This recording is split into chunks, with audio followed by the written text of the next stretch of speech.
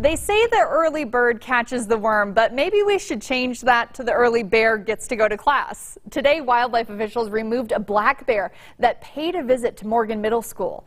ABC4's Northern Utah correspondent Cade Garner has the details. This video shows the 5 to 6-year-old black bear on school grounds. In all the time I've been here, we've never had a bear this low before, and my husband grew up here. So this was a unique thing. Gwen Romero with the school district says this morning's uninvited guest made for an interesting start to the school day. So a little after 7 a.m. this morning, as staff were arriving on campus, you can see we have the district office here attached to the middle school.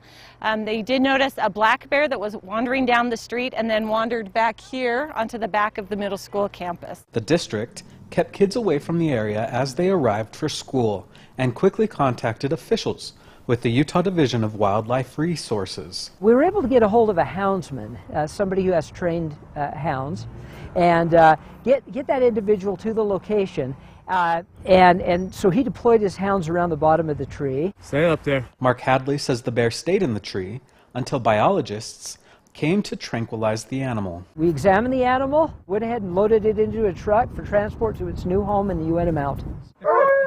Black bears are native to Utah. There is a population of bears in the mountains and the hills near Morgan. However, typically they'll try to do everything they can to avoid us. And while this bear didn't get to go to class, the seniors wanted to go help catch it.